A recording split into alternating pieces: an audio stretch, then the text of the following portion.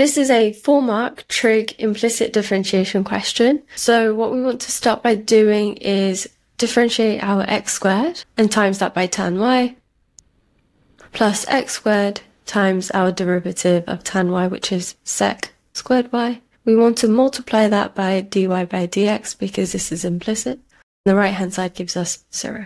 We want to show dy by dx is equal to this. Let's start by making dy by dx the subject. I'm going to take this entire thing over to the right, and then I'm going to divide by x squared sec squared y.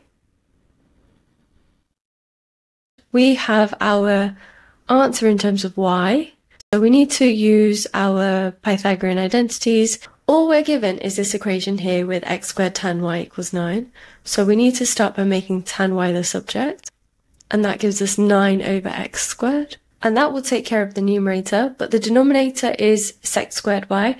We do know a Pythagorean identity that links tan and sec. So we can use this with tan squared y as 9 over x squared and sub everything in. Before I do that, I am just going to simplify. So we've got x on the top and x squared on the bottom. Those two will cancel out.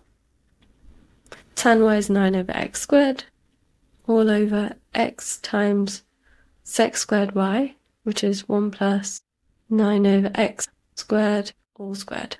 This looks a bit confusing for now, but what we do know is our numerator consists of minus 18x. At the moment, we have got minus 18 over x squared. To go from dividing by x squared to just having x on top, we have multiplied by x cubed. So if we times that everything on top by x cubed, we should cancel that out and be left with just x. I'm going to do that on top and on the bottom. X times x cubed gives us x to the 4. 9 squared is 81. X squared squared is x4. And then all we're going to do is just expand out this last part here.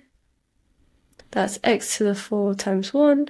And that just gives us 81 because x to the 4 cancels out. And that should be what you had to show.